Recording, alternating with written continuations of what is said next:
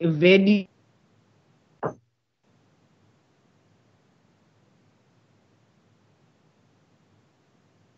sustaining their and the often is limited to strengthening the global south. We are of the view Sorry, Chip, we can't hear you clearly. which can be transferred to the SADC region and Africa as a whole, as per the tenets of our foreign policy. If you don't hear me on my remarks, opening remarks, I will email them to you, Honorable Chetty. Can you hear me now? But how are you going to hear me when you're focusing elsewhere? Because you're not even here in the meeting. You are there in your kitchen, probably, if you are at your house. Honorable members, given the tensions in trade relations,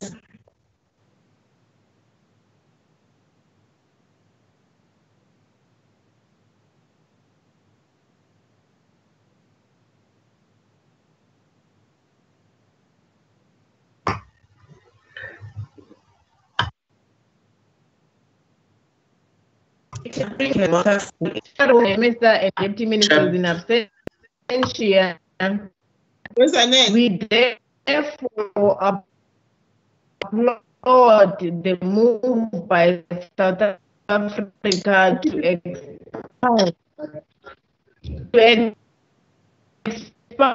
its strategic economic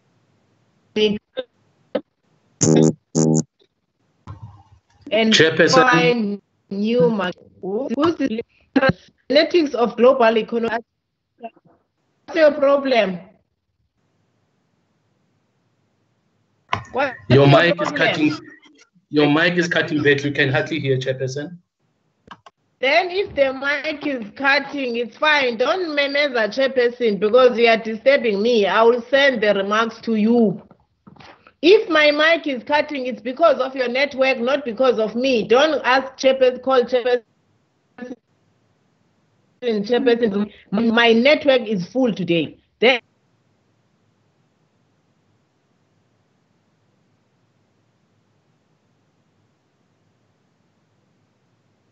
and the problems of the network there where you are, that we allow the department to speak. Please, when I'm responding to you, you hear me properly, but when I'm doing my opening remark, you don't hear me properly. Are you sabotaging me now? I will remove you in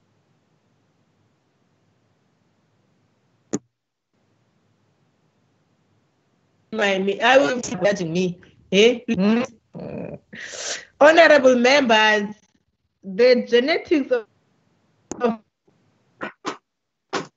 global is, and South Africa needs to open up access to market opportunities, not only remain in the West. We are mindful that relations with the US and the EU remain strong.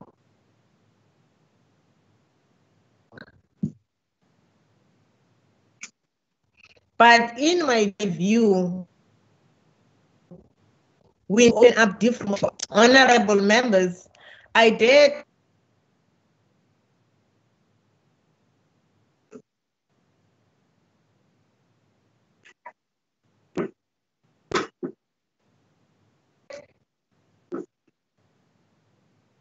and often neglect. As a portfolio committee, what we would like to see is that when a South African delegation, either politically or trade related,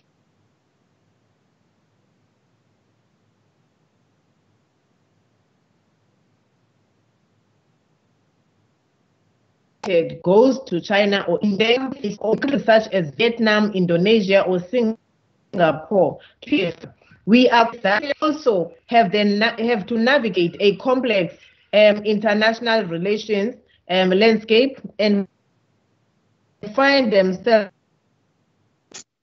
balancing their relationship in some element of strategic. We do recognize the related advantages which include the elimination of tariffs between member states. We have reduced the prices due to competition within the market and possible investment opportunities in the market. By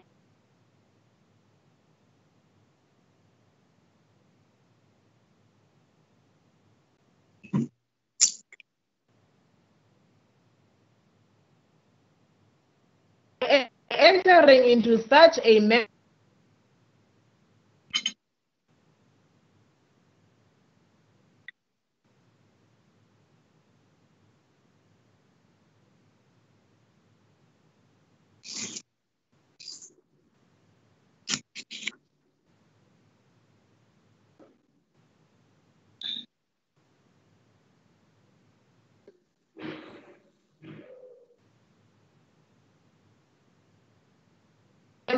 a portfolio of economic opportunities and actors and have more diversity for our exports. Of course, Honorable, we of a potential risk of an influx of flood local markets, and they would need to do due diligence.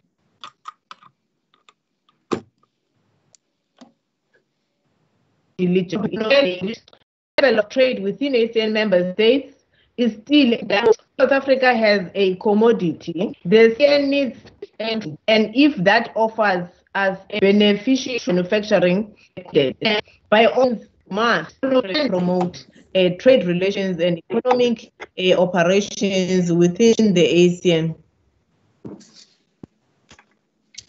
as it's before 1994. Now, honorable members, on that note, I'm welcoming all of you into our meeting. Deputy Minister Bottas, can you enter and mute your mic because we hear noises behind, or I'm going to mute you or please. So on that note, you are welcome all of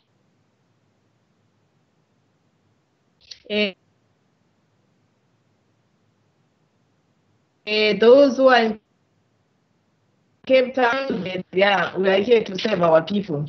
So, honorable members, without we don't allow the department to brief us. DG, where are you? DG? I'm here, Honorable Chair. I'm here. So you are going to do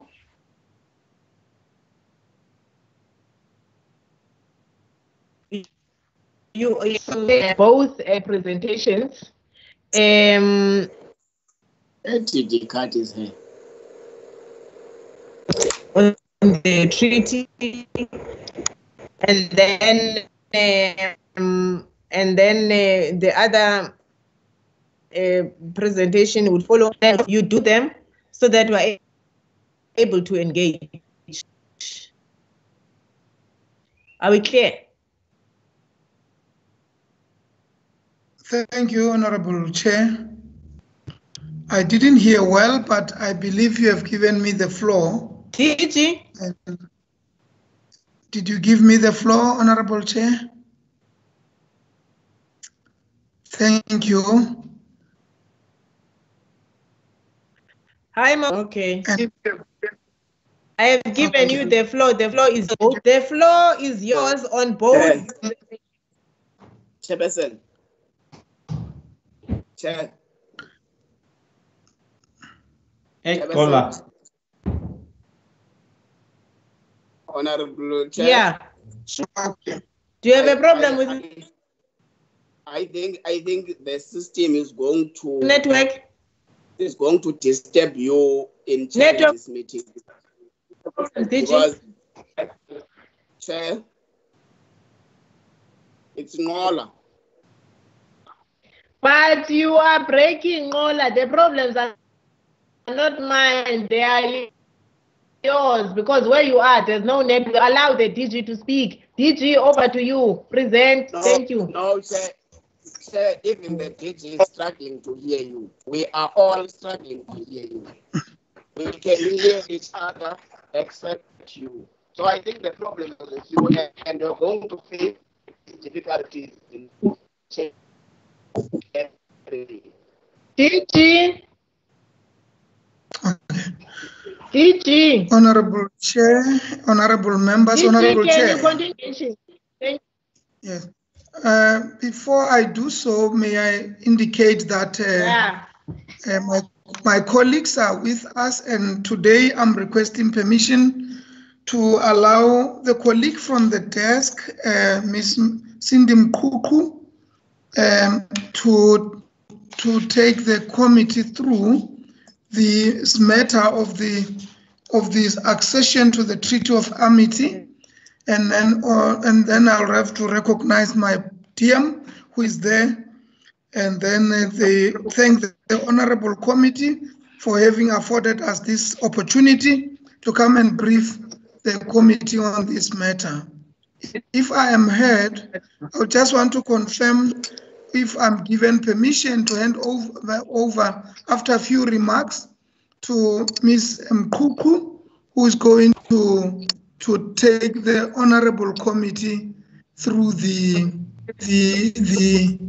whole presentation. But I just wanted to give an introductory remarks, which she will put up there. Can you hear me, honorable members? Honorable, can you mute your mic, please? Please mute your mic. Continue, DG. As I continue, thank you. Honorable DG. members, Yes. I'm going on. I hope. Yeah. Thank you, Honorable Chair. We are bringing here this matter, honorable members. I just felt I needed to, through a pictorial presentation of the territorial area where these ASEAN countries are, just to give the committee the benefit of what we are talking about. And in green there, it shows the members of the ASEAN, and the brown there shows the countries which have free trade arrangements and agreement with ASEAN. Next slide. Next slide, please. So we just mapped out there to indicate, so that as honorable members are taking this presentation on why and how they would have this, appreciate what we are talking about here. And we just depicted there the GDP of each of the member states of the ASEAN. And then and we also showed the GDP per capita. And all honorable members will see that the highest there with a $1.0 trillion is Indonesia. And then you have there Thailand with $505 billion as it is indicated there from the World Bank source of 2018. So all these member states there are indicated so that honorable members can see what we are talking about. The population also here, the highest being Indonesia there, and then the others are average, as well as those that have very small populations. The GDP per capita, Singapore is the highest, followed by Brunei. Next slide, please. This will give the honorable committee an idea why it is in South Africa's national interest to then have enter into this treaty, because when we look at our export profile in the 5-year intervals from 2004 to 2019, we can see that there's been a trend of increasing. For example, in 2004, the total trade value was only 8.1 billion, and in 2019, it was at 38.6 billion, which indicates an average annual growth rate of 13%. This should indicate why it is so important for us to really get into here. So the exports to the ASEAN made up 2.8% of South Africa's global export in 2004, and they went slightly lower in 2019. So imports also follow a similar growth trend, except that South Africa buys more from the ASEAN than we sell to the region, resulting in a significant trade deficit for our country. So it is expected that acceding to the Treaty of Amity and Cooperation will really improve and will help us to open more in order to balance this trade. Next slide, the last one, I believe.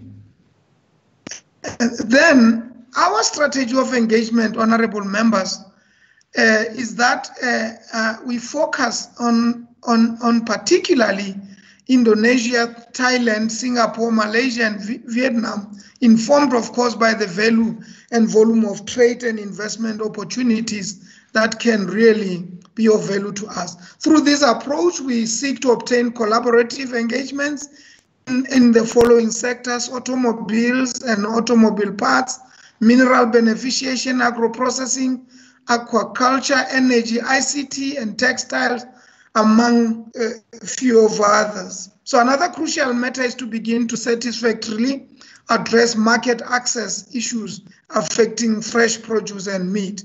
So in a nutshell, honorable members, a closer association through accession to this treaty of amity and cooperation will really help us to unblock, will help us to address key issues that I've alluded to earlier.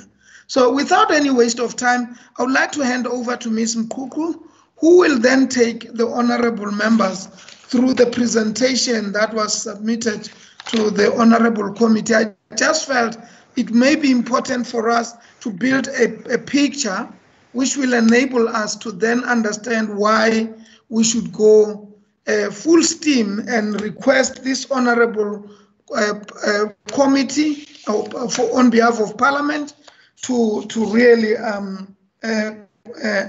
ratify this treaty so that the necessary processes will kick in. Without any waste of time and with your indulgence, I would like to invite Ms. Kuku to take the honorable committee through. I submit. Cindy. Okay, this is Ms. Kuku. Yeah, thank you very much, Chair. Thank you very much, DG, and good evening. My name is... Can you see your face? Your face is important for broadcasting. Thank you very much, Chair. Why are you having such a beautiful face? Thank you, Chair.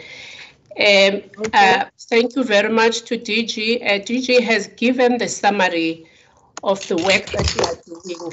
What we are presenting here today is I'm trying to push the slides, all right, is to inform the Portfolio Committee on International Relations that South Africa's accession to the Treaty of Amity and Cooperation of ASEAN has been granted and has been approved by all the foreign ministers of the association, and also to request that Parliament approves South Africa's accession to the Treaty of Amity and Cooperation.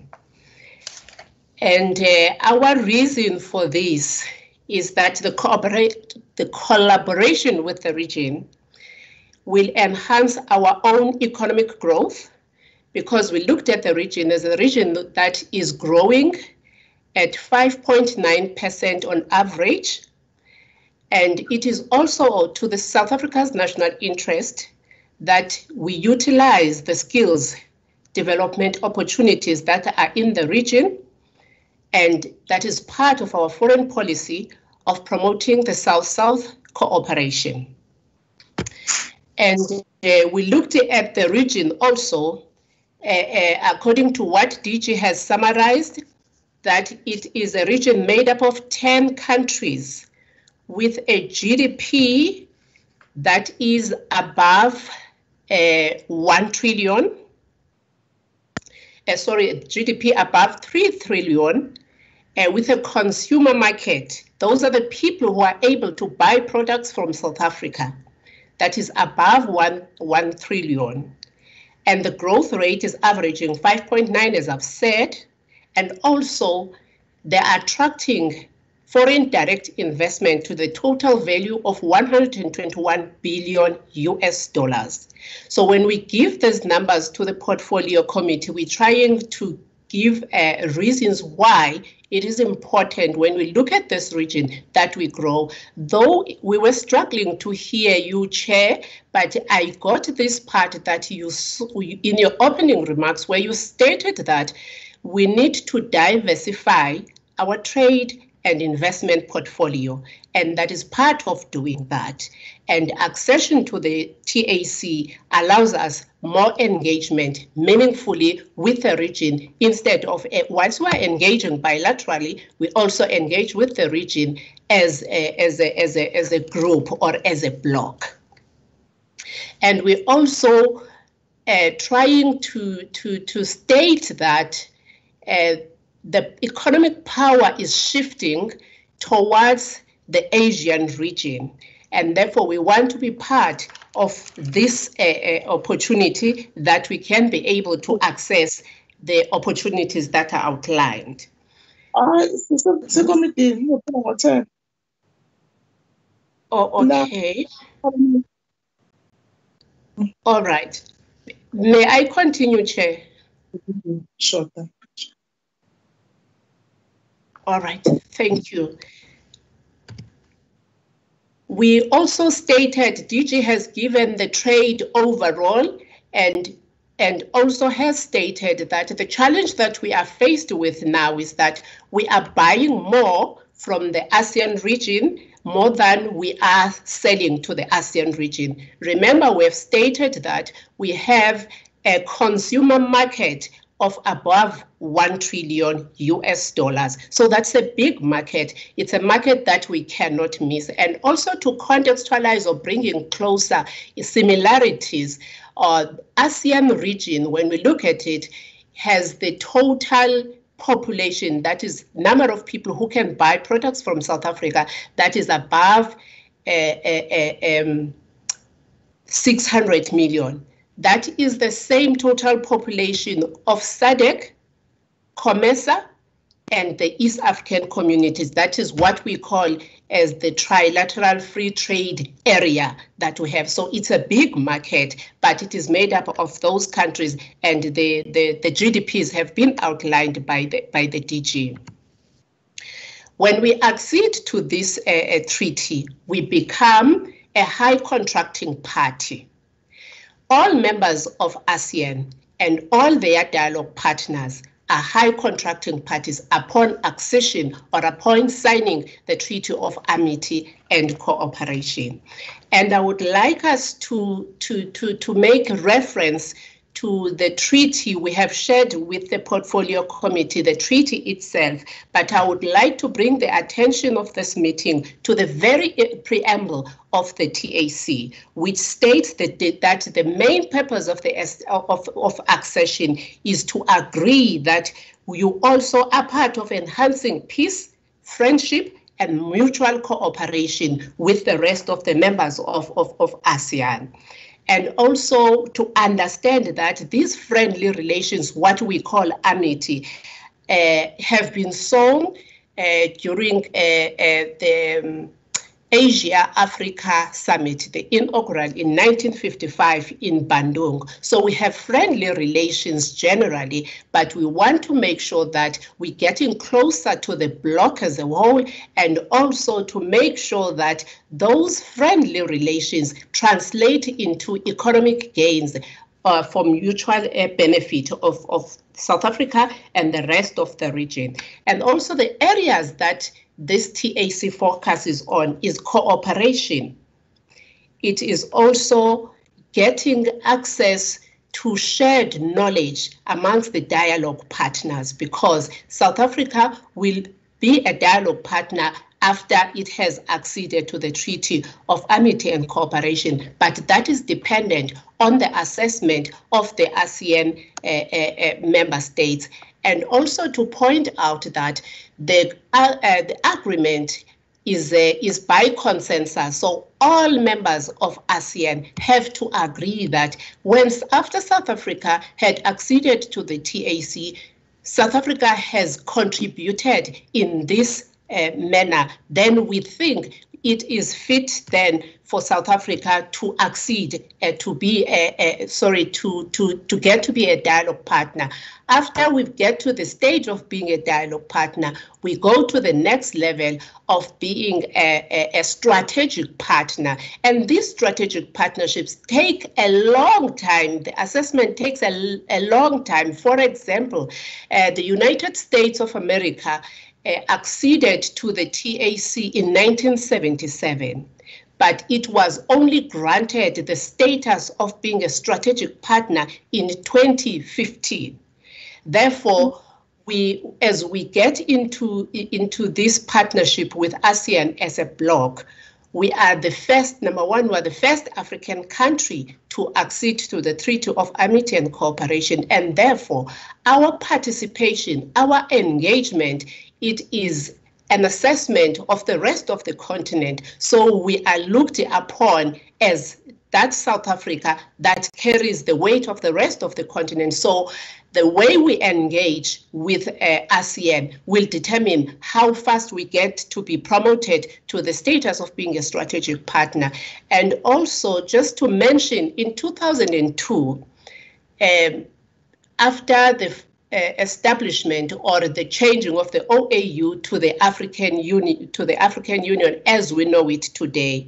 In November of that year, President Mbeki, in his capacity as the chairperson of the AU then, was invited as a guest speaker in one of the ASEAN summits. And amongst the things that President Mbeki said was that if we could get a closer collaboration with ASEAN, it will be an achievement for the African continent, because he was talking on behalf of the African continent. But as South Africa, we are acceding as the country South Africa, but we understand that as South Africa, we carry the weight of the rest of the continent, because when we talk about trade, when we talk about investment with the rest of the world, we understand that we are not the biggest market, because we are shy of 60 million in terms of consumers that can buy products from other parties. But when we present ourselves as part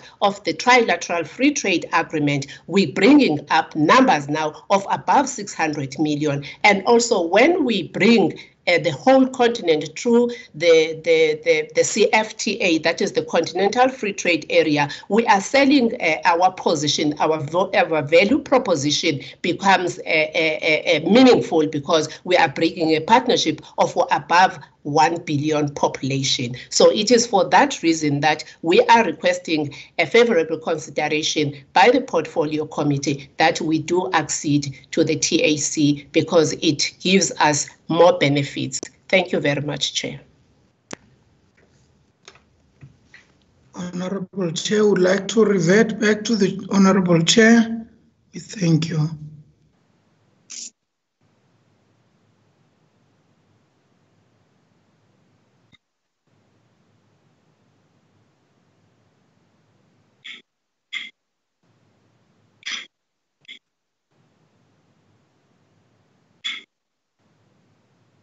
So I was also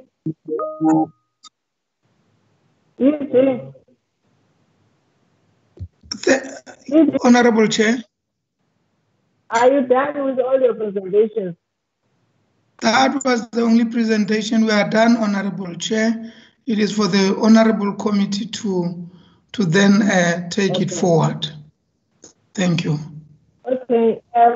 Honorable members, there you have it. The presentation earlier on, I'm sure you were briefed that it is tabled as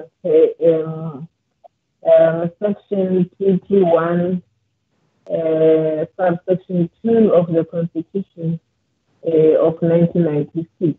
That one is very clear.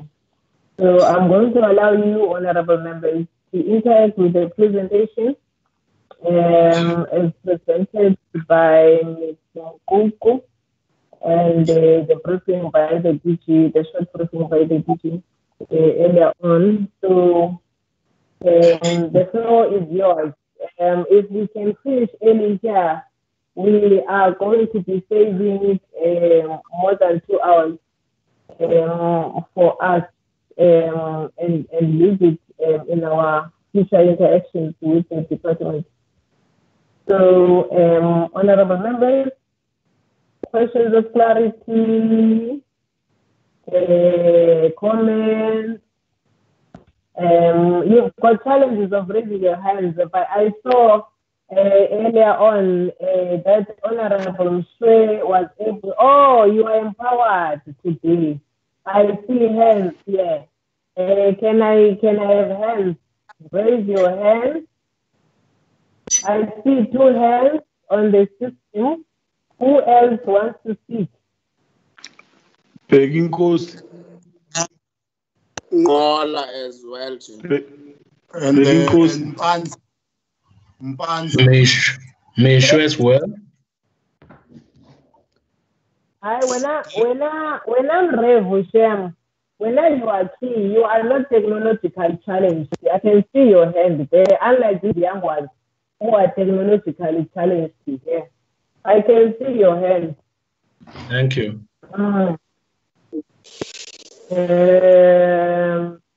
We've got Honorable Muswe.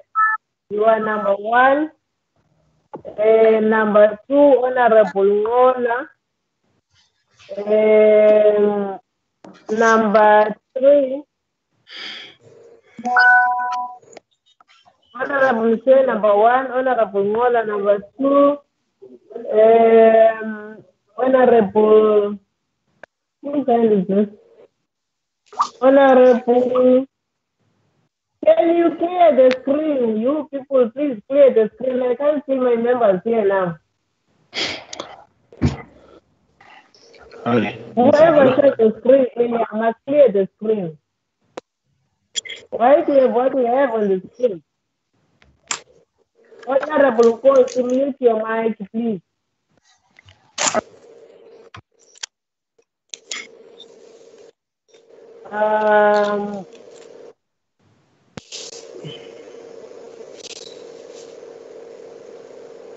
Who has logged in with their phone?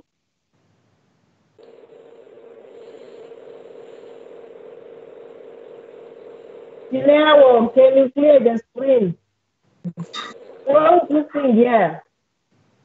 Chairperson?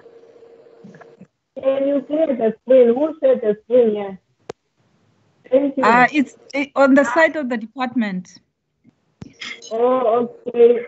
Thank you, Chair. Okay. Because I want to see. Well, I see hands here. I see. You are too challenged technologically. You are too young. Too young. Don't even start that. It's an embarrassment. Mom? Okay. I see these hands here. Okay. Honorable Show, you are number 1. Honorable Mola, you are number 2. Honorable Mbaza, you are number 3. Honorable Muela, you are number 4. Honorable Nkosi, and then Honorable Suarez. Is that all? Chair. What? In that order. Yeah, my hand is up. I was born before technology. Your hand is up. What is it? Why is your hand? Yini udlame namhlanje? yini udlame? No, Yini udlame namhlanje? Hayibo, hayibo. I see the hand there of Honorable Share is up. Hayi namhlanje. Hayibo. Hayi.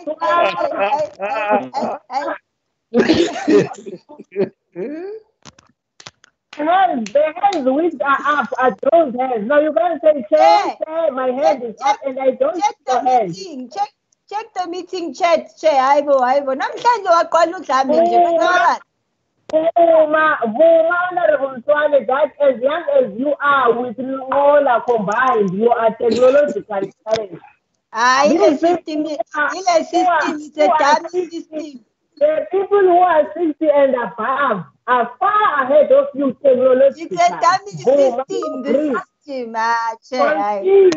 Proceed in that order. Honorable Share, the floor is yours. Leave these young ones who can't raise their hands on the system.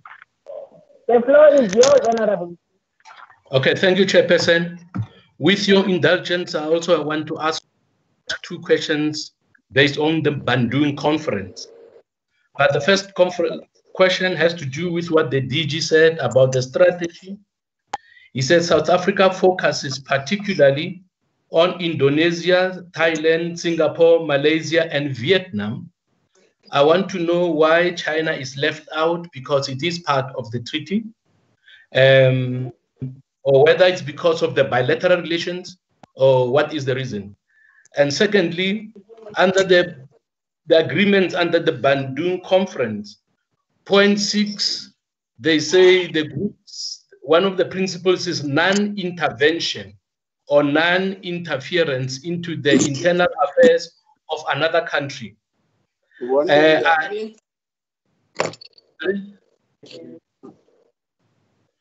right, my question regarding that is, how do they implement accountability? Is there any form of accountability between the members? And if they talk about non-interventions and there are maybe alleged abuses of human rights, is there anything that's done about that or not? And under point principle 7, they talk of non-use of pressures. So the 2 questions are linked to accountability. If one is doing what other members do not approve of, what measures are taken and what measures are acceptable to correct the situation? Thank you.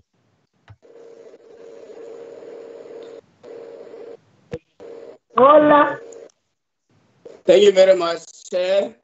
Let us welcome the report on the treaty on Amity presented by the department. In the treaty, it is written that the features of our own amenity include, but not limited to, economic growth, agriculture, expansion of trade, economic infrastructure, and technical cooperation. I would like to check first, Chair, what do we mean when we say technical cooperation? Asking, Chair, because we must understand everything that is in the treaty, so that our own decision must be informed by the language employed in that particular treaty. Chair, part of what the Department of Justice does is entering into some treaties, but that are on the legal sector. In particular, issues relating to extradition treaties and other things. I'd want to check, Chair, if when we speak of justice and there is something about justice cooperation in the treaty. I would like to check if we include something of an extradition treaty with these countries, and have we been cooperating with the Department of Justice in ensuring that we have got a coherent approach in terms of these international relations issues. The third one, Chair, is on the issue of endorsed by the Cabinet. then taken to Parliament. I want to check, Chair, that where there is a request by the executive for to exceed a certain treaty by the legislature in the form of Parliament, what happens in an event? What becomes the legal status of that particular treaty if the treaty is endorsed by cabinet but rejected by Parliament? What then becomes the legal status of that particular treaty? Chair, in the presentation, they brought serious and interesting economic submissions and a very significant economic analysis of the countries that constitute the Southeast Asia region. But part of what we did not get from what has been presented is what is the state of human rights in those countries. Because, Chair, I'm asking this question because in their nature, human rights are international. And therefore, we've entered treaties as the country that speaks particularly on issues relating to human rights. Therefore, we can't be part of be a friend of any country that which violates human rights. Maybe we can get an analysis of what is the state of human rights in these countries. And lastly, Chair, the issue of a comment that was made on the issue of the tilting of the economic power from the right to the left, or what they call towards the Asian region. I'm sure some of us may not be happy, Chair, with that kind of a tilting, but nevertheless, we can discuss it some other time. In particular, Honorable Bechman can be heard with the tilting from the far right to the progressive left. But then we are happy with that tilting and we support it. Thank you very much, Chair.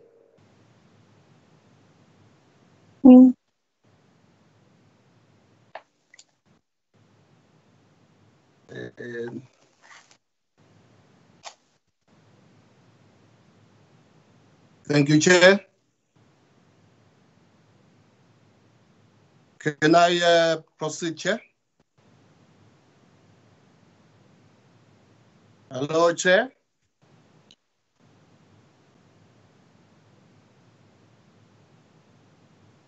It's like we have lost. Honorable Banza. Okay, no, thank you, you Chair. haven't lost me. Thank you, Chairperson. Yeah. Thank you. Chairperson, I just want to start by a question of clarity before I make a comment. I just want the department to tell us in this committee what are the security and financial implications going forward if we support this report. Because we don't want ukuthenga ingulube sesakeni. We know ukuthi for now we might not have any financial implications, but as time goes on, we might have those financial implications and they will be coming back and say to us, this was not budgeted for. Chairperson, I just want to, in my comment, to say, are these relations with the Asian group, does it mean BRICS is dead now? I agree with the chairperson that South Africa needs to broadband and find new markets within the historically very friendly countries in the Asian grouping. However, in some people's mind, there might be a question, does it mean BRICS is dying? Honorable Chair, my answer to the question is a categorically no. As the committee, we want to believe that this is about how South Africa is strategically aligning geopolitically forums as a matter of national interest. Our approach is that South Africa cannot afford to play in one multilateral forum within the Global South. And as a committee, we advocate that South Africa should remain in BRICS for a long haul And in my view, Chairperson, South Africa only has to re-envision foreign policy and address the challenges to BRICS cohesion. We, however, note that these are brought about by the domestic politics within the BRICS countries and the fact that some of our partners are moving towards the right. We support the government's commitment to BRICS as demonstrated through operationalization of the Midrand-based Africa Regional Center of the BRICS New Development Bank.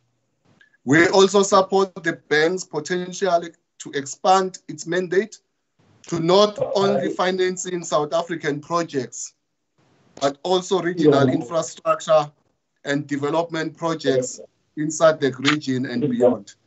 I thank you, Chairperson, for the opportunity to present my argument in this meeting, and thank you very much, Chairperson. Honorable Muela, please. Thank you very much, Honorable Chair. Sanbonani, Honorable Members, Siyabingelela. Honorable Chair, and greetings to the department, Deputy Ministers, thank you, and DG and the entire team. Honorable Chair, let me start by saying, as the committee, I think in your closing remarks, I know probably you'll do that in your closing remarks. After we've closed, I know we won't have an opportunity to also send our condolences, message of condolences to one of our own, a member of parliament, Amity Dlamini, who happened to pass on in the early hours today. So I know that we'll do that in the closing remarks, but I just felt that I must do it also before you close the meeting, because I know you'll do it as you close the meeting. That as a committee, we send our message of condolences to the family and to the entire family of the ANC and the parliament in general. Chair, I've got two issues that I think I want to raise. The department is speaking about facilitation of South African national economic interest. I just want to check with the leadership of the department as to what are these interests that they are talking about, and how will it impact on us as a country, the economic interest. That's the first matter. And the other matter that I think is important, because most of the issues have been covered by the last two speakers, Honorable Ngola and Honorable Mpanza. The other matter that I think I wanted to raise is in terms of the skills development. They're speaking about skills development through training opportunities and so on. What are these critical skills? If can be given an opportunity, or if the department can clarify, what are these critical skills, the economic critical skills that they are talking about, so that we can also have a clue. That's those were my questions, Honorable Chair, and I submit. Thank you very much.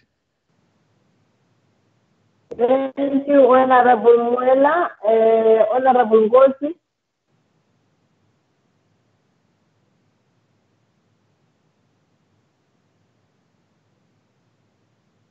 Can you please unmute your mic? We don't hear any word from you. Thank you. Can you hear me now? Okay. Yes. My understanding is that accession to the treaty also implies that there is a graduated process that we follow. We do not automatically become members that benefit from the relationships that govern this association. So as it stands, it will take us more than 20 years to actually be direct beneficiaries of the arrangements within the association itself. I've seen in the treaty itself that there are close to about 20 countries that have acceded to this treaty, and most of them are part of East Asia. China is there, Singapore is there. I mean, United States, etc., are there. But as the department explains, it took the US 15 years to be accepted. What are the implications for us? Does it mean that we are going to have to increase individual trade with the various member states of the founding treaty partners? Or does it mean that immediately we begin to access those advantages? Secondly, this assessment that is going to be done on us, is it going to be done on the basis of what we already trading and exchanging on with those countries? Or is it going to be, will the association also take into consideration our overall trade with other countries in Asia, not necessarily Southern Asia? Thirdly, Chairperson, I want to understand what is the inter trade between and among these individual countries, and what competition are we going to face if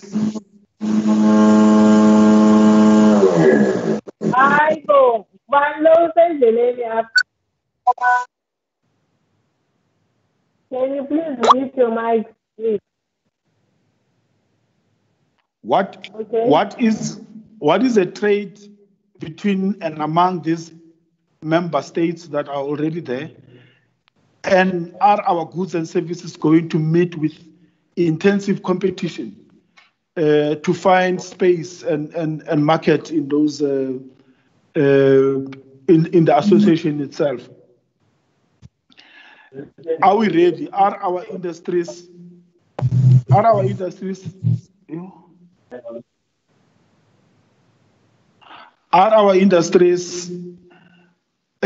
as outlined by the DG already leveraged to compete in those markets? Because that is what is going to be crucial.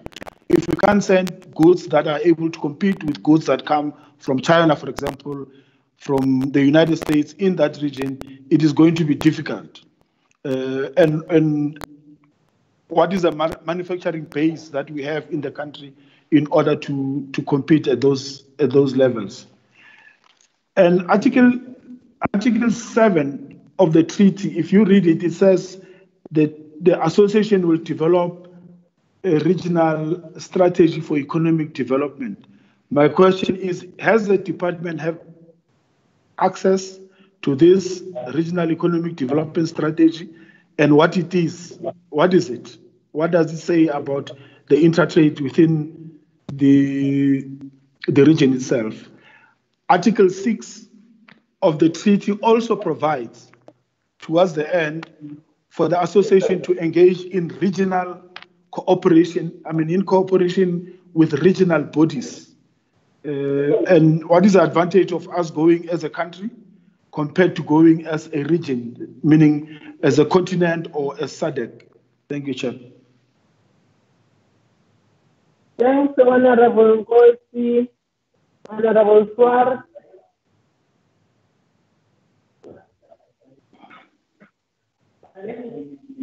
Honorable Suarez. Thank you. Yes, Chair, I'm here.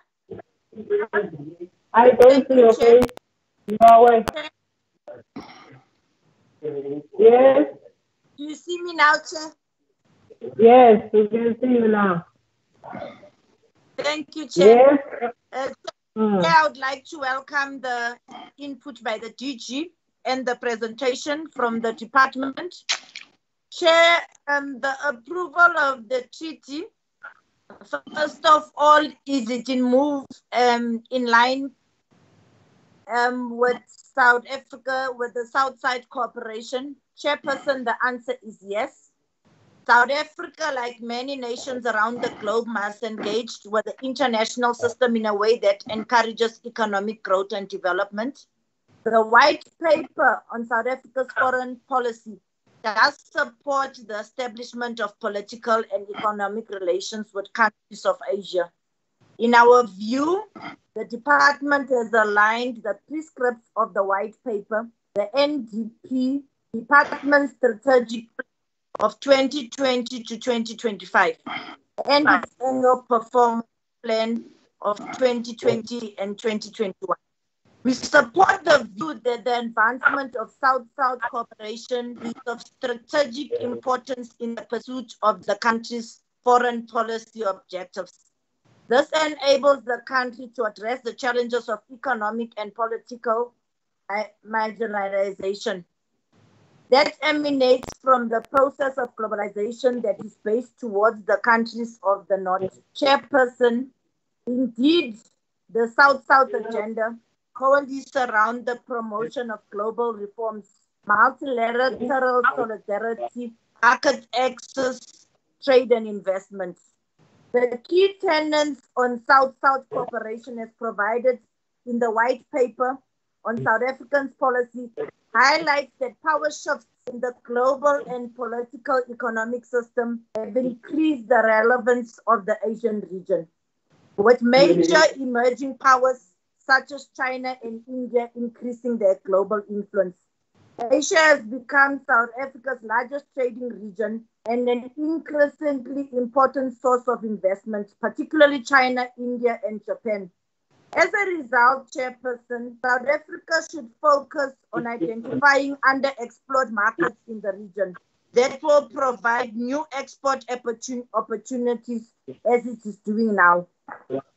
We are in full agreement with the white paper that South Africa should not lose sight of the fact that there are also many middle powers in Asia, such as Indonesia, Malaysia, Republic of Korea, and Vietnam, that are both partners and competitors.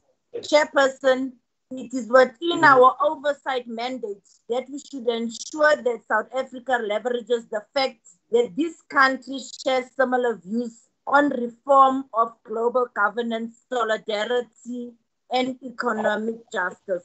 Chair, before I end, after this input, I do have questions for the department, Chair. That the Constitution, yes, requires you to request rectification from Parliament. However, I would like to know, how do you do monitoring? How do you report on activities? At what point do you report after the outcomes of the rectifications? We rectify, then what, Chair? Do we just sign? Does the department have an example on what South Africa has gained on previous rectifications? What is the impact, and is there any results, or is it only the number of treaty signs that the department can put before us? I thank you, Chair. Honorable Nsane. Thank you, Chairperson. Let us welcome the presentation from the department. I have a few questions.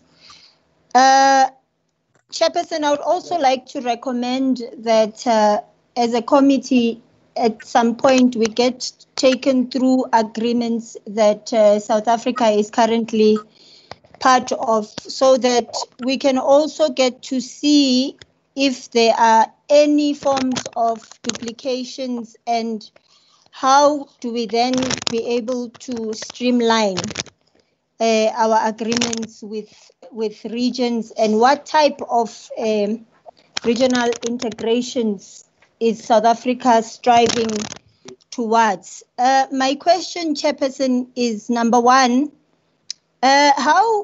what role would South Africa play in this regional body with regards to the South China Sea conflict? Because China being the biggest body in that agreement, they normally use their powers to coerce and force these Asian countries in this region to recognize their position in the fight of the South China Sea conflict, which ends up then affecting the effectiveness of this region. And as other members have said, that it might take about 20 years for us to be a strategic partner. What then does this agreement lead to? How will it assist with the program of Africa United?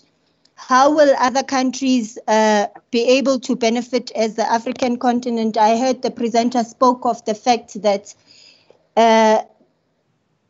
us as South Africa, we carry the continent on our shoulders.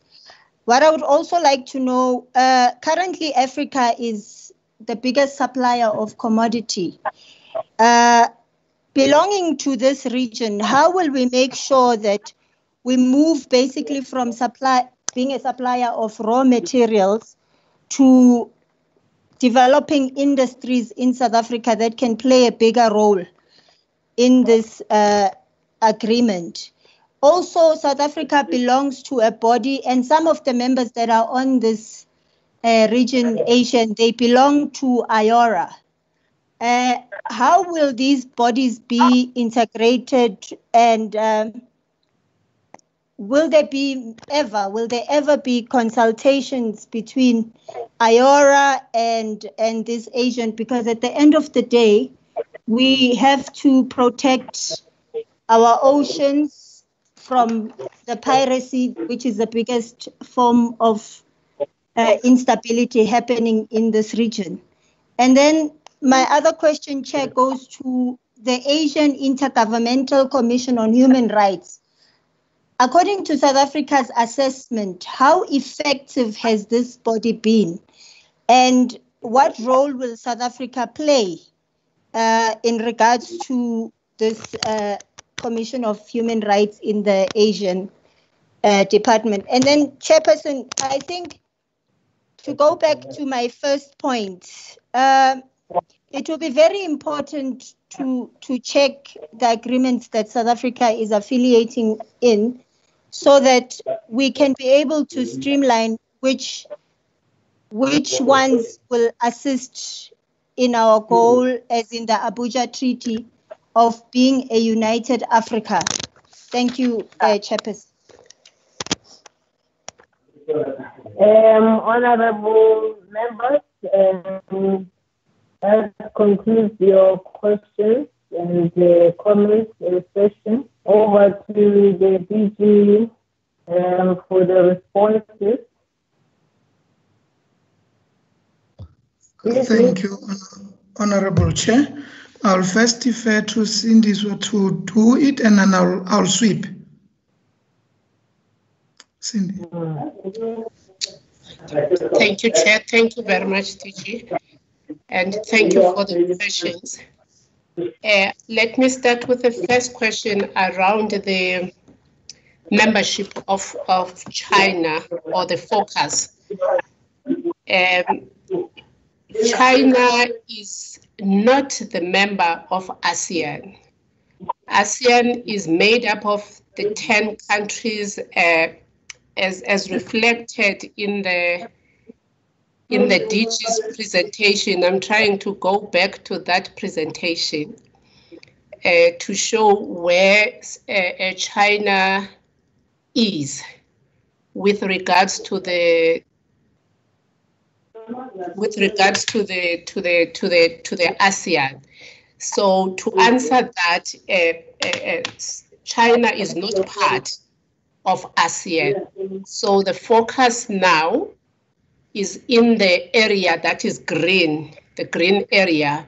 That is the only focus for now. So China is above, is neighboring Myanmar and others. So is India. So it is not a change in South Africa's foreign policy or to China, but it is just a diversification of our foreign policy initiatives. So to answer the question directly, we are not moving away from our relations with China. China is not part of this region that we are talking to. Maybe you are making reference to the TAC itself, because China is also a dialogue partner in ASEAN. And the other question on the issue of non-intervention. Sorry, I have to, thank you. I had to move a little bit, sorry for that. The principle of non-intervention is informed by the history of the establishment of ASEAN as a body in 1967. This history talks to the conflicts that existed in the region. And amongst the members, the founding members, the 5 founding members of ASEAN. And therefore, to bring this group together, to bring these countries together, there had to be concessions that were made. And part of that, I think we do the same with our African Union, the principle of non-intervention in the domestic affairs of one another, which I think is the principle that is a thread running through all the regional organizations that are established, the principle of non-intervention.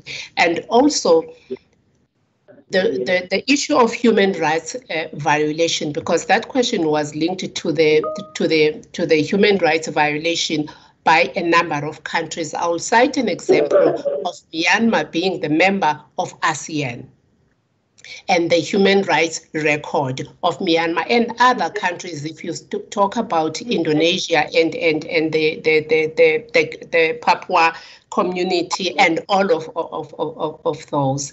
But what we are focusing on for South Africa is engaging bilaterally on issues that are domestic, which is the position that we take in the execution of our foreign policy, rather than taking these on a multilateral platform.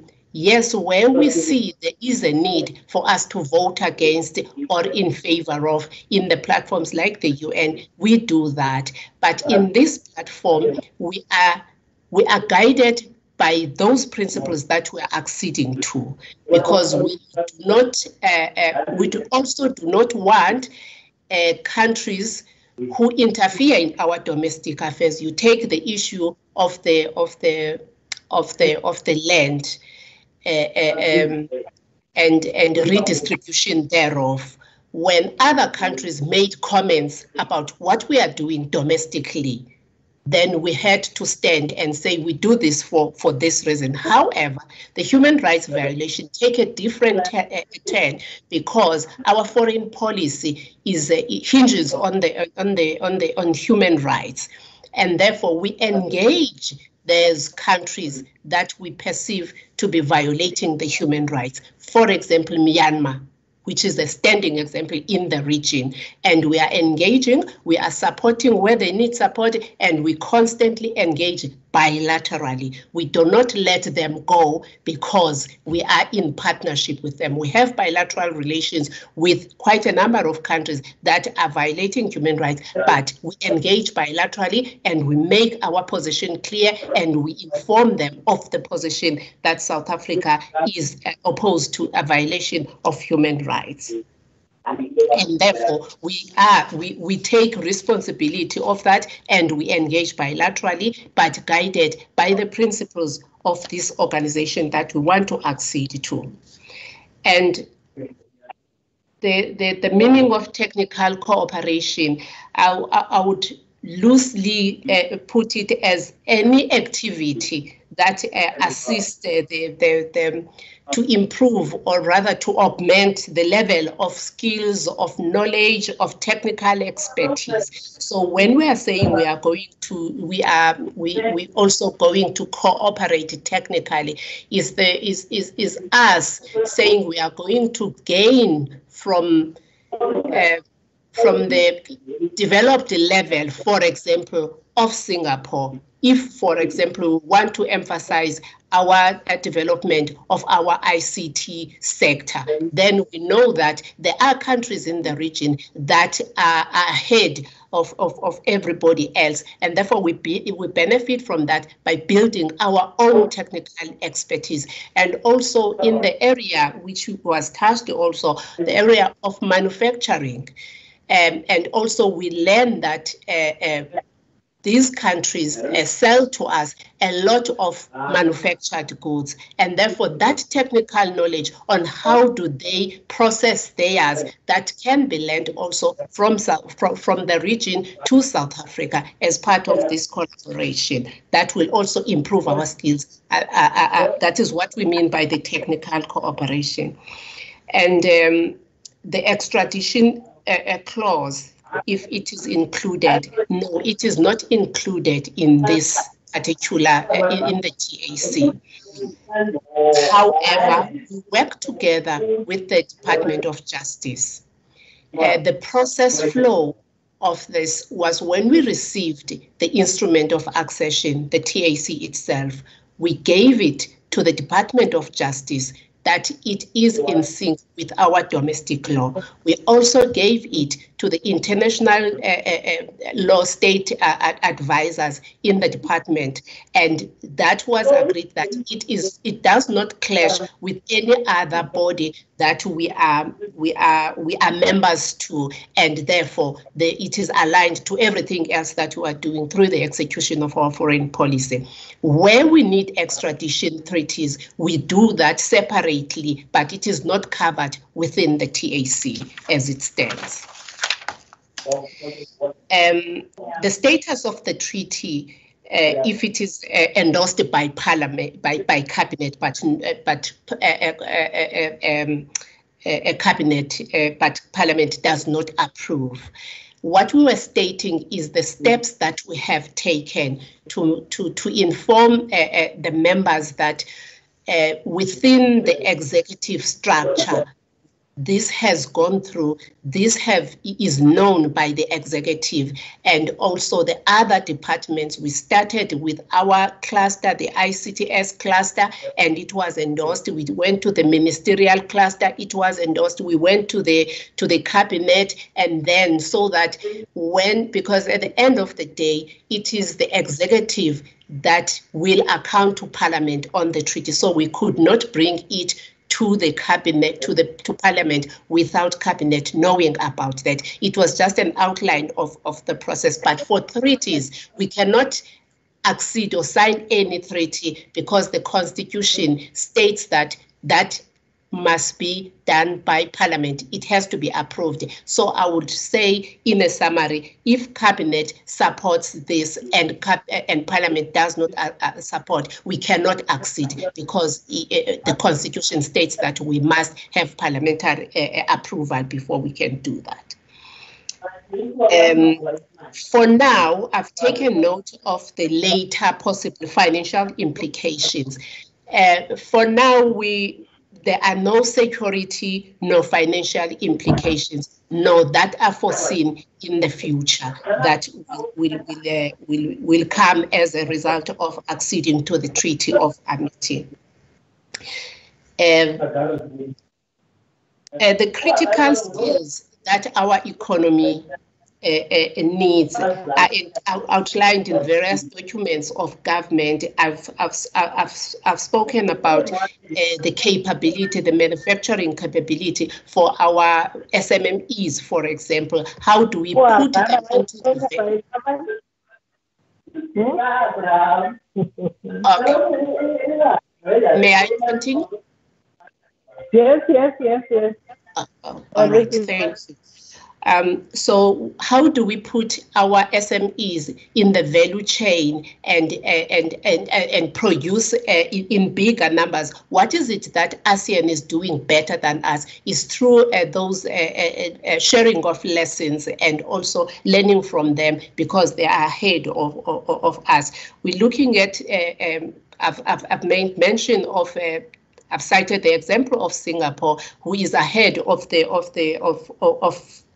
all of us in the continent when it comes to ICT. What is it that we can learn from them? So it's such skills that will augment our own capability to produce as a country. And what are the the steps in terms of that you graduate from this to be something else. Really, I think it is what a country does, and how meaningful does the country engage with ASEAN. I will contextualize also the delay maybe in the United States, which have made an example of delaying them to be a strategic partner. The other reason why ASEAN was established, it was a purpose of warding off the effects of the Cold War. So as to avoid the region being a playing ground or during the Cold War era. Therefore, the relations with US as part of the players in the Cold War could be delayed by that, because they did not want, maybe the way the US was positioning itself as part of the Cold War, it made the delay longer into them being considered to be a strategic partner. But post-Cold War relations, even the relations of ASEAN external relations changed.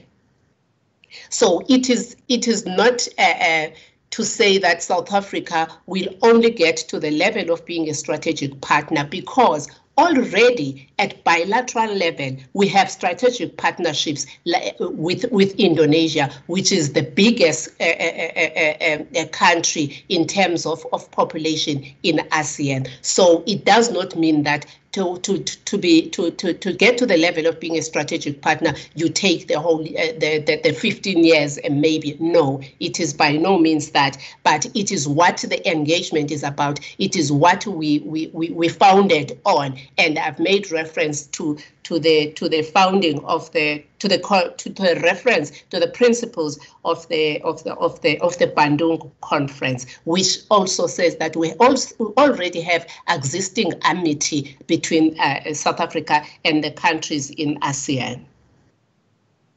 And also to point out that the level of being a strategic partner does not mean that we do not engage with the region and benefit immediately when we accede to the treaty. But what it does for us is that we are engaging with these countries as a bloc. So when they agree on a certain issue, we have raised the issue of market access. And so when we engage with the bloc and we make some trade-offs, because when we design the dialogue partnership document, we state what is it that we want to get, and they also do the same, that we stand to get this if we partner with South Africa on this. The point that was made to say that why don't we go as a region? Instead, we go as South Africa. We are at different levels of interest in different regions as countries. So it is in the national interest of South Africa to take this opportunity of working closely with this growing region. However, the ASEAN Secretariat will approach, for example, SADC Secretariat, so that there is a collaboration at region to region level. But as South Africa, we have control over what we do and how we engage with ASEAN. But the benefits as we go further will increase as we engage with the region. And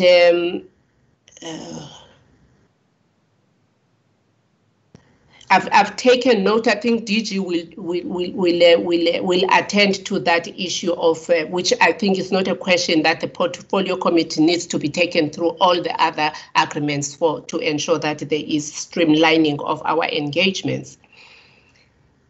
The role that South Africa is playing in the South China Sea conflict again takes the same approach of engaging at bilateral level. And we we understand that this issue of conflict is attended to through the ASEAN, to the ASEAN's regional forum. That forum is mainly to attend to issues of security.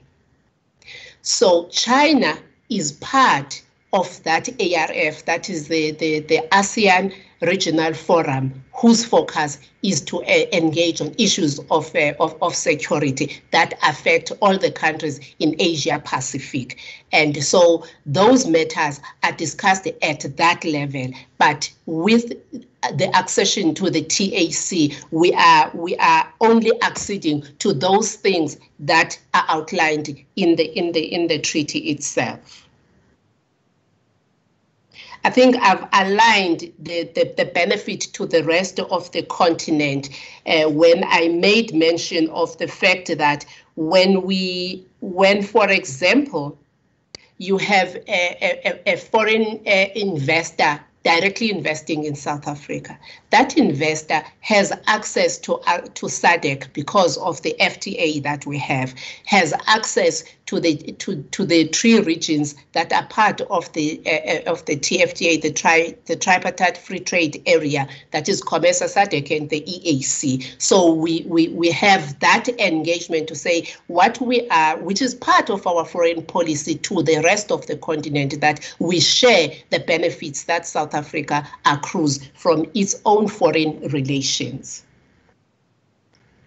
I will leave the question to my colleague Dave, who is also responsible for IORA, who will then respond meaningfully on how do we integrate this work, this accession to the Treaty of Amity and Cooperation of ASEAN, who have members of ASEAN as members of IORA. I'll kindly request that I hand over to Dave Mycomson, who's my colleague. He is also online, if the chairperson allows us.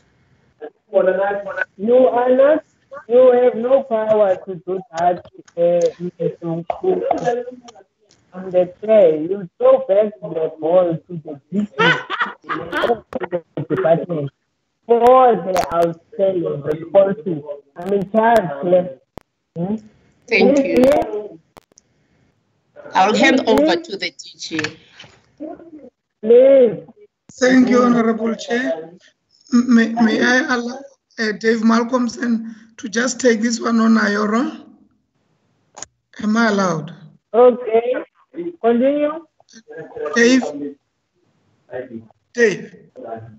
Thank you very much, DG. Thank you very much, Honourable Chairperson and my colleague from the department, as well as the honourable members. In terms of that question about IORA, and also linked to the cooperation between regional bodies such as the African Union and SADC, my colleague had dealt with some of it, but just to say that, as she mentioned earlier, the engagement by South Africa on behalf of the continent does go back much further to that time when President Mbeki did address the 8th ASEAN Summit in November 2002 in Phnom Penh in Cambodia on behalf of the African Union as chair.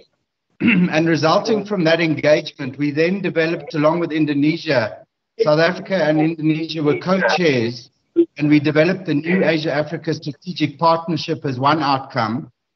The second outcome was that the NEPAD Secretariat, as at the time, what is now the NEPAD Development Agency, established a relationship with the ASEAN Secretariat. And that relationship, as far as I'm aware, is still ongoing. In terms of the outcomes as well of that initial interaction by President Mbeki with ASEAN, it led to, as I said, the NASP taking forward the South-South solidarity issues with Asia, with Asia and West Asia, what is known as Middle East, on the 1955 Bandung Principles. A long-term consequence of that was in the FOCAC arrangement, the Forum for China-Africa Cooperation. For many years, we struggled to get the Chinese to agree to inter-regional multi-country projects. And it was only once China had done some multi-country cross-border projects in ASEAN that they then were able, when we were chairing FOCAC in 2015, to agree to the regional integration projects as put forward by the African Union. So that's another example of the type of interaction you can have with countries in ASEAN and that are associated with ASEAN that lead to support for African development. Just on SADC quickly, as far as I know, also the SADC Secretariat has a relationship with the ASEAN Secretariat. And for some years now, they've even been talking about a SADC ASEAN FTA, although we haven't had much traction on that over the years. But there is cooperation. In terms of IORA, while we were chairing, we got the CSO and the Council of Ministers of IORA to agree to allow the IORA Secretariat to develop a cooperative relationship with the ASEAN Secretariat. And that has been taken forward by the current Secretary General, Dr. Nokwe. For example, already they're talking about a specific area of collaboration, which is on marine plastic pollution, which is something that's critical to both IORA and ASEAN. And of course, in the blue economy, which is part of our Operation Pakisa and a key part of the IORA mandate, we will be taking that forward with the ASEAN members. Our Department of Tourism as well has leveraged that to begin engaging with the ASEAN Secretariat to learn models of best practice of how ASEAN markets their region as a tourist destination, but also looking at areas of bilateral tourism cooperation with countries in ASEAN. So I think, Chair, that takes care of some of the questions around the leveraging of being able to collaborate with ASEAN to the benefit of the AU, SADC, and IORA. Thank you, Chair. Thank you. Our colleagues have really done a great job and left me with little to say, but I want to comment on or answer to one of the questions raised by Honorable Msani regarding the ASEAN Intergovernmental Commission on Human Rights, in which she really indicated the point that is many observers have always alluded to, where it was felt that this commission was not effective enough. Indeed, it is so, but we want to join with ASEAN on the basis of our interest and national interest for that matter. As a country with human rights-based foreign policy, of course, it is our view and our very, very serious view that human rights should be underpinning every effort. Thankful to the fact that the ASEAN countries indeed found the need to have it, although we cannot guarantee the success that it should have made. It is a point to note, and it is a matter that it to all to understand and see. The other matter is that Honorable Swartz spoke to the matter of how do we monitor and report. I must really thank the committee. Maybe I'm not long in this portfolio, in this position, but just to be part of the history where it could possibly have been a matter of us just doing tick in the box, submit a request to the Honorable Speaker, submit this request for accession, and then it's taken somewhere, it is ratified, and then we put it in the cupboard and we go home, do everything. The fact that the committee found it appropriate and necessary that the committee has to satisfy itself about the rationale as well as the why we needed to do it, puts into us that we will be held accountable for what we presented, what we requested. And for me, it is like we are in the right direction because it could have been one of those things. And as we are starting with our new MTSF and the strategic planning process, where we are no longer reporting indeed about numbers, but rather we should be reporting about impact. This is one of the areas that wouldn't be surprised one day once it has been acceded to and we are in the stages and the committee requests to know what is going on. We will be accounting on this, because the purpose, of course, is, as honorable members noted, to benefit from the economies of scale. That's why we have a lot of many mechanisms like bilateral ones, plurilateral like this one, and multilateral, which means our soft power, which is the most important element of diplomacy, is working because we have more friends and on a very binding nature. It means our country is moving in the right direction because of the many associations and many other ways that we are part of, and for which we have to thank our leadership in the country and the committee's perspective in seeing, in digging deep and to understand why we are doing what we are doing. Most definitely not to just inquire, but to make it a point to us that we need to put everything, our theories into practice. I must emphasize again that indeed in matters like this, we collaborate very well with the Chief State Law Advisor in Justice, and they are the ones who scrutinize to see whether we are in line and in accordance with our constitution, so that it is not us about ourselves for ourselves, but we get a third eye to see what we are doing. Indeed, there is an important point that we have to emphasize, that once this has been accession to, we will be able to account, as I said. But the most important is then to take interest in the fact that we have shown the countries, and one of the honorable members asked, why mention these countries?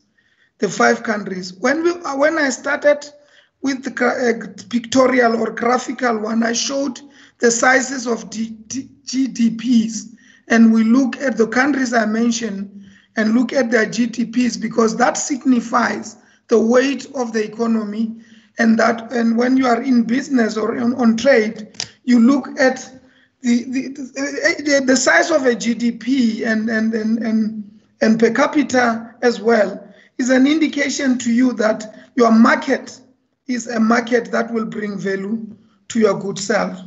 So this is precisely why we have just mentioned, not that they are the only ones, but we pinpointed the fact that those countries, based on their GDPs and the fact that it can benefit our economy, which is summarized in the 7 priorities, which constitute what currently we can say is our national interest, because our foreign policy should be seen as an extension of a domestic priority. So the value chain there is to be completed by the fact that we just don't do international relations for the good of it, but we do it in order to service the interest and the priorities of our country. And one such mechanism is this, a kind of a situation where we join the 10 countries together with the other associate members to ensure that we have economies of scale, as I said. We are very much a member of BRICS, very active, and this is a complementary relations to whatever we have, be it BRICS, be it FOCAC, be it IPSA, any and every other, which all of them can be summarized as South Africa's foreign policy being robust, as well as reaping the benefits of good relations as espoused in our constitution. I think I have covered. I don't want to repeat what my colleagues who have so well done have said by now. I thank you, honorable members, honorable chair, and my honorable bosses, the deputy ministers.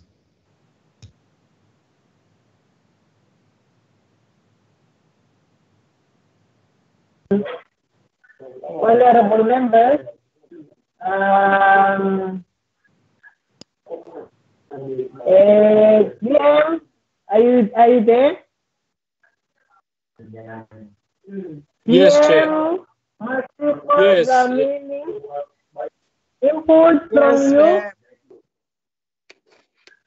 Well, input from you, start. Well, thank you very much. Okay. Yes, continue. Thank you very much, Chairperson. And my apology to join late as usual. I had some glitches and all that. But I don't have much, but just to say that, in fact, it is very important for Parliament and for the Portfolio Committee to support our acceding to the treaty as it is required by the Constitution, and it's up to the committee how to present it in Parliament. Thank you. Honorable Deputy Minister Alvin Portus. Thank you very much, Chairperson, and greetings to PC members. Chair, I think quite evidently the request for the granting of approval by Parliament is in line, of course, Chair, with the white paper, which held that the Asian continent is of increased importance to South Africa and in particular to Africa.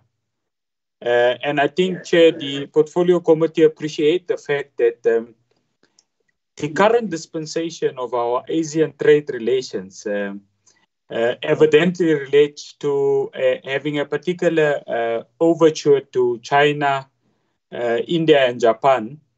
And this treaty, Chair, gives us a multiplier of a possibility to ensure that our footprint is embedded within southeast of Asia.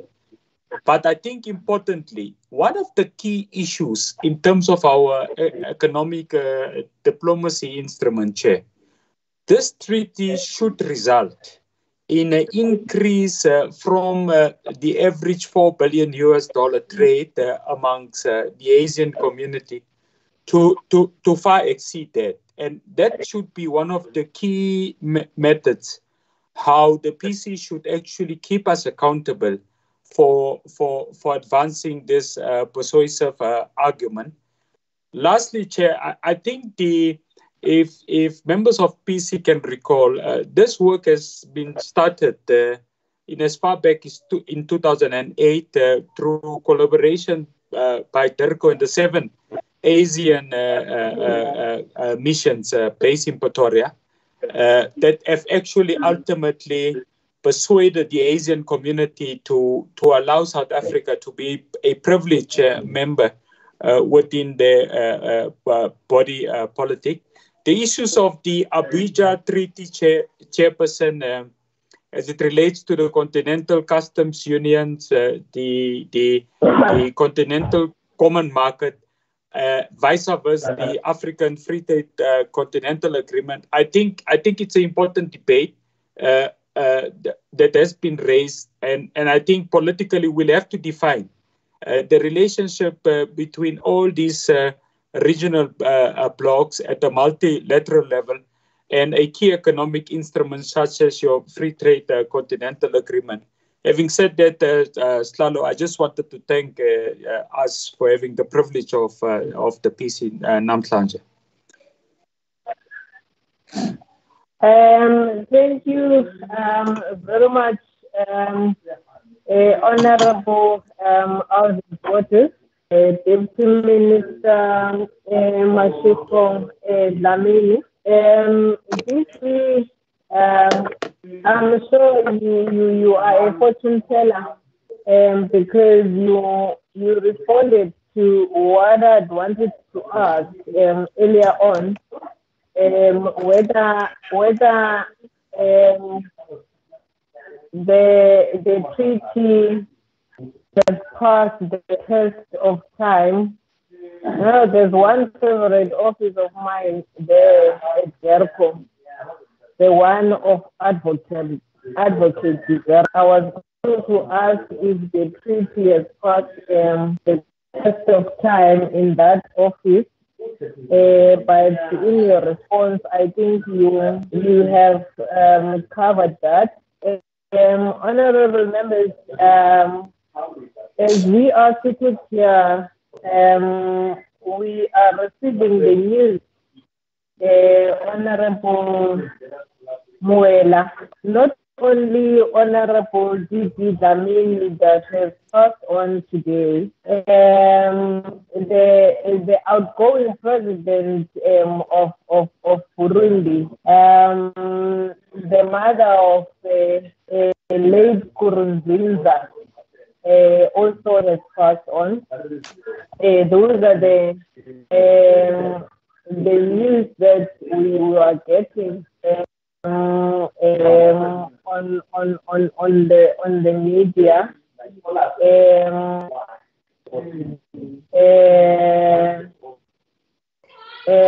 Also, some of the family members are in hospital.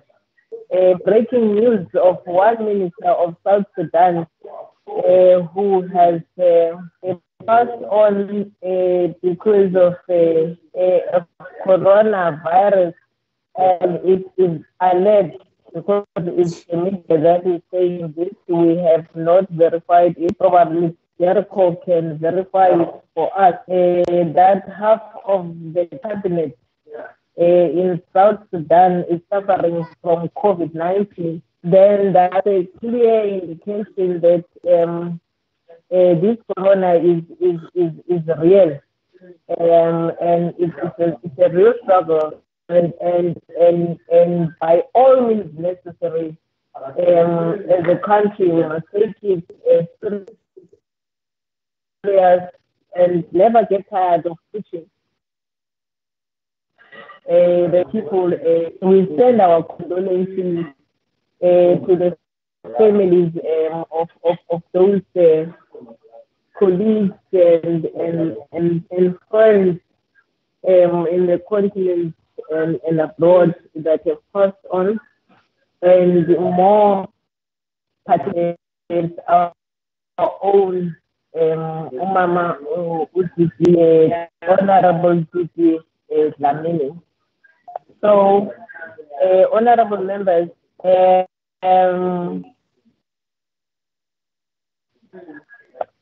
the Portfolio Committee on International Relations and Cooperation having considered the request for approval by Parliament of the Republic of South Africa, South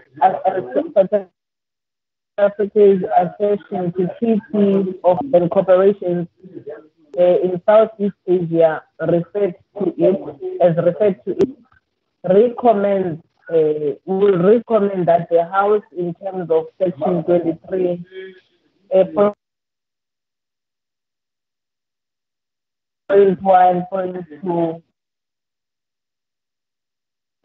So I want then, before we ask for the committee to even consider, the Parliament to consider, I want to verify with the Portfolio Committee if we update this treaty, and as we have satisfied ourselves,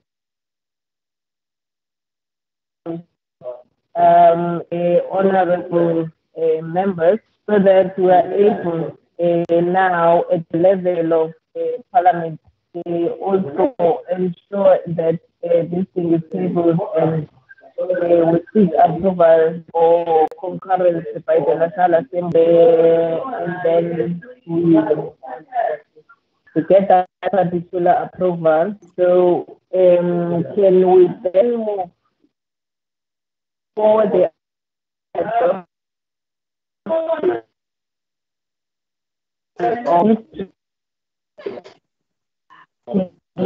the Portfolio Committee? Yeah, we are wrapping up, Lavi.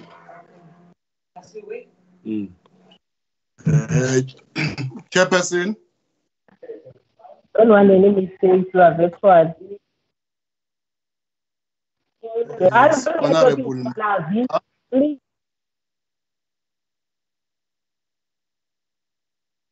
Chairperson, I move that the committee accept the report and then recommends to Parliament for approval of this ascension. Thank you.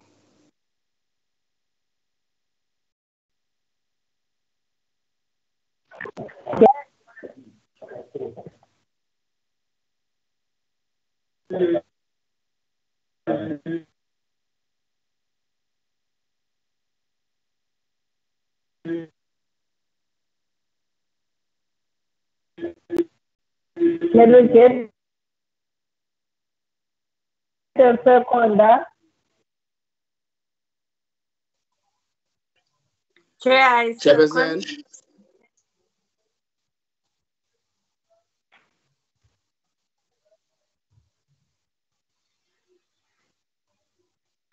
Also, can we get a second? Chairperson, I second. Who is talking now? Honorable Meshwa is Who is talking, sir. talking? Thank you, Rev. The Portfolio Committee on International Relations and Cooperation considered the request for approval by Parliament of South Africa's accession to the Treaty of Amity and Cooperation in Southeast Asia, reflecting its recommends that the House, in terms of Section 231, subsection 2 of the Constitution of the Republic of the country, 1996, approve the said treaty.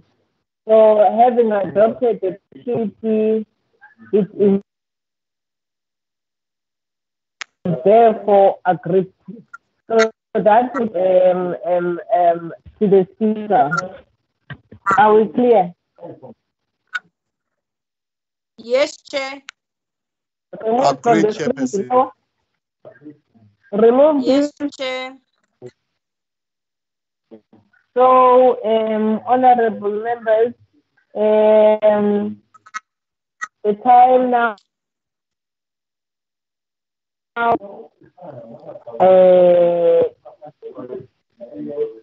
1948, meaning we are 2 minutes to 8. Then today we'll save an hour and a couple of minutes because our meeting was supposed to conclude at 9 o'clock. So we are going to use that hour when we have serious discussions which need more time in the portfolio committee with those huge presentations by the department. And we are going to have that hour for such instances without wasting your time. We had a fruitful meeting today, and thank you very much to both Deputy Minister Alvin Burtis and Deputy Minister Mashikoda for always gracing our portfolio committee meetings with their presence. We really appreciate this. Thanks to COVID-19 that we have you all the time when we have meetings during this lockdown. Otherwise, we would have been in another country executing the way of country, probably in the western side of the globe. But because of Corona and the COVID-19, you are always here with us. We notice the constant improvement we see in the department. Honorable Mulder will agree with me that the issue of two bulls in one crawl is vanishing bit by bit. Honorable Beckman must be happy where he is. That the two bulls story in one crawl, slowly but surely we see it eradicating vanishing. And thanks to the collective leadership of this portfolio committee for that, or probably if the coronavirus lockdown also has taught people to work together and work as a collective at all costs. It doesn't matter what circumstances or how one feels, that they are forced to work together. Honorable members,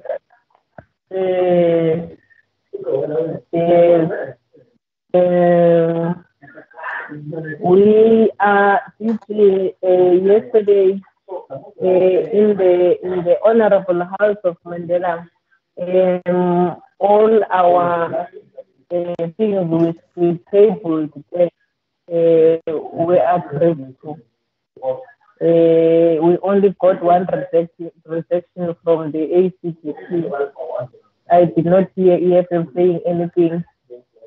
So we have processed everything on our side is processed. Now the ball is in your court. You have your foreign policy bill in your dinner table. So we want to see you as movers and shakers. Next time we are going to request you to come and report on tangible things and what we have processed guided by that foreign policy bill. Because you must keep the ball rolling. There's a lot of things which were kept and your hands were tied because there was legislation for you to move and do some of the things for the country, and your responsibilities were tied such that you were unable to implement some of the things. Now with that bill signed by the president and then approved by Parliament, you want to see wonders. No stories, blah, blah, blah, shall end. It shall not continue anymore. Thank you very much, honorable members. With that said, our meeting is adjourned. Honorable Chetty, you are so quiet these days, and you know what? That quietness of yours is becoming very loud. Thank you very much, honorable members. See you next week in our next meeting. Yeah. So we are looking forward to start back here. Bye.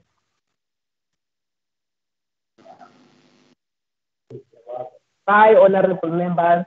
You can now go and sleep. Bye. Bye. Come back. Come back. Bye, Chairperson. I am. Thank you, and good evening, deputy ministers and PG. Bye-bye, Whip. Bye-bye, bye-bye, Swart. Bye-bye, Whip. Bye-bye, Msani.